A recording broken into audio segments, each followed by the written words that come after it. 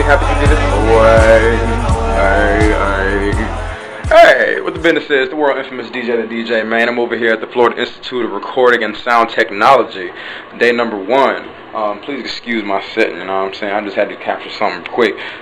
Testing out things on this slightly damaged camera, but we keeping it moving anyway, you know what I'm saying?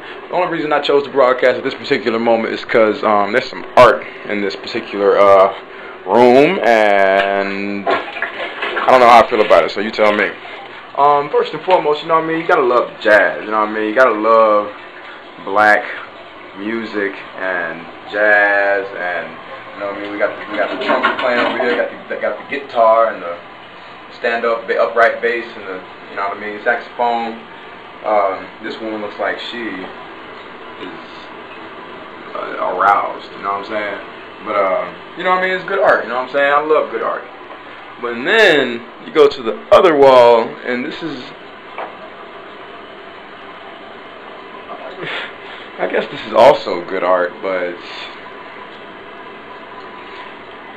it could have been better, you know what I'm saying? Like, this is undisputedly, if this is a painting or what, this is a very interesting portrait. You know what I'm saying? Got the two men over here at the table playing cards, tablecloth, all the detail of cigarettes on the ground and stuff. All that's real cool. But and then you have this other person, this being or something. I suppose this is a woman, and she's naked at the table.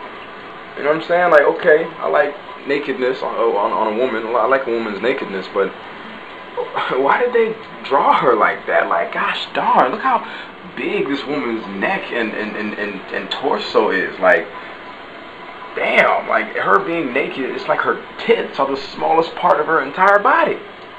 Why? Look how big her neck is, man. And then you got this creeper, you got this pervert looking dude over here that's just looking.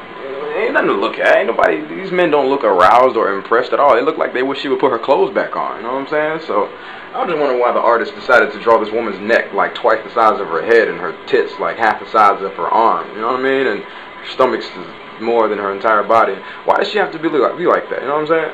Anyway, this is another day in the life, man. Y'all gonna be seeing me broadcasting on an every other day basis or every day basis. So just stay in touch with me. It's on World Infamous. You dig?